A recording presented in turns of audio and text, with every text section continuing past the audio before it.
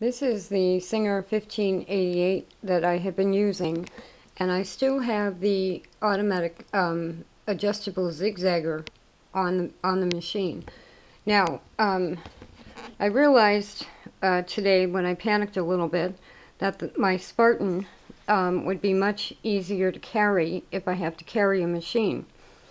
The 1588 is a full-size Singer treadle head that can also be used as a hand crank, and you can also mount a motor to it if you're so inclined to use electrics.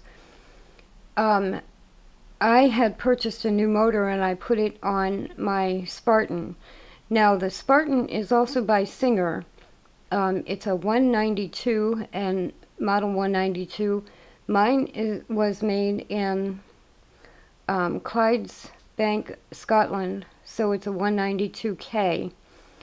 And they were marketed basically for college students or similar setups where you didn't want any attachments or anything like that, just a very simple sewing machine. And I believe they used to sell for about $100. They didn't come with a case, they come with a plastic base, and they had a motor on them.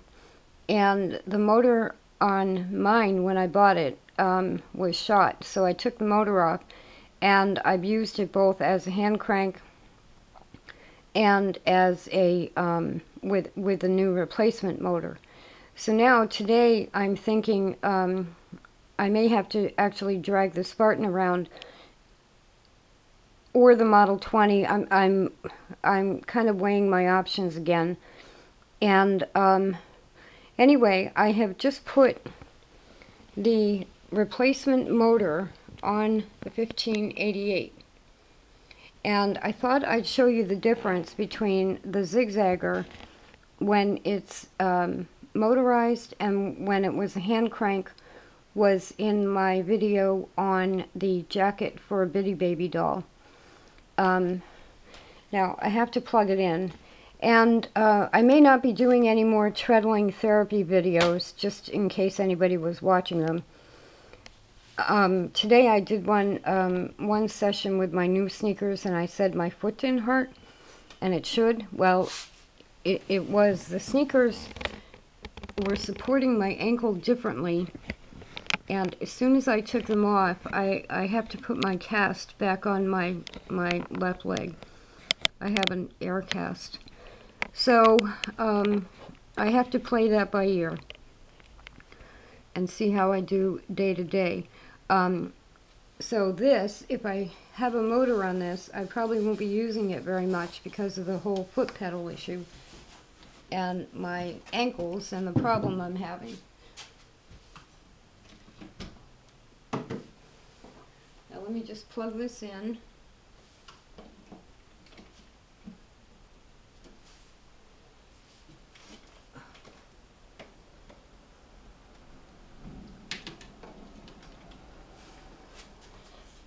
Now this plug doesn't have a bladed plug where one prong is wider than the other, but just then when I went to plug it in, it stays in better if you put it one way rather than the other. So here is the new replacement motor, and you can find the information about the motor on my video about putting it on the Spartan. But this is the 1588. If you find an old treadle head and decide you want it to be electric, the motor goes for about $25, I think I paid.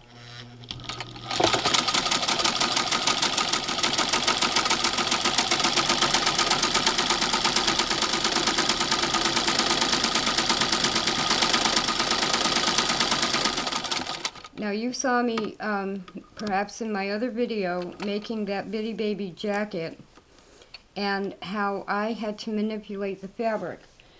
I still had that on 30 stitches an inch and was zigzagging at that rate. So let me change the stitch length a little bit. But a whole different story from zigzagging with a hand crank.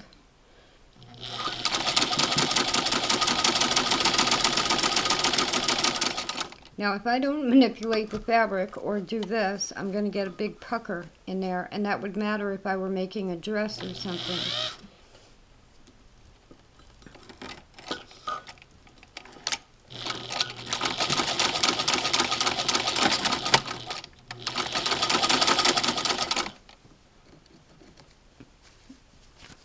Now I've found with this motor, the belt will slip before it pushes the needle to do something. So because of the way I had stopped and started, I got a loose thread underneath, and the motor will slip instead of forcing the thread.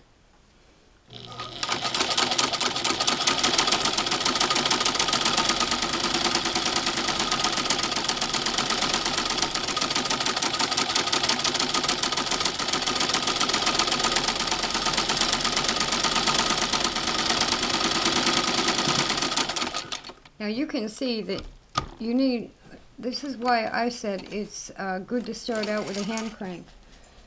Because if I tried to do that on the ribbon neck of the jacket for the Bitty Baby, I would have been going way too fast to have real control over it. Now the fabric puckered right here and up this way and around and down here. This right here is a zigzag at 30 stitches per inch with the 1588 electric. This wider one was with the hand crank, and this was with the hand crank.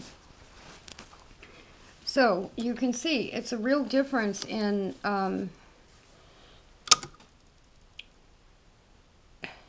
the speed. I mean, is the best way to say it.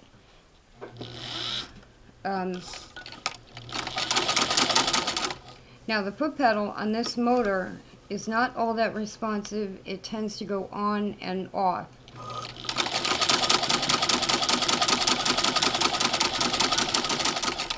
So it's more difficult to go slow.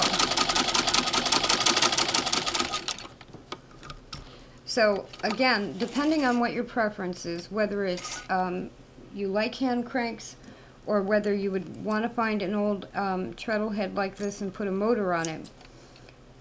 If you go with the motorized version and put a new replacement motor on there, as you break in the foot pedal, you'll be building up your skills with your own control over the foot pedal instead of over the controlling of a hand crank.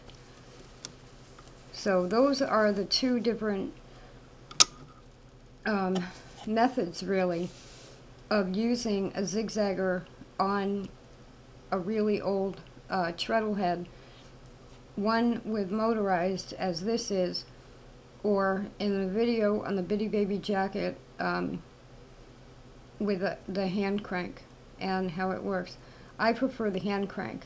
Now, I hadn't wanted to use the Spartan for one reason.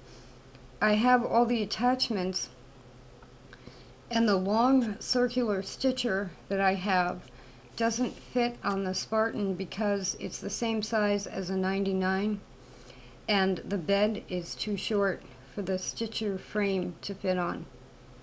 So I'm going to probably lose the use of that stitcher unless I make, I might be able to adjust it. I can't make 10-inch circles on it. I can't have the frame all the way, or maybe it's the 4-inch circles.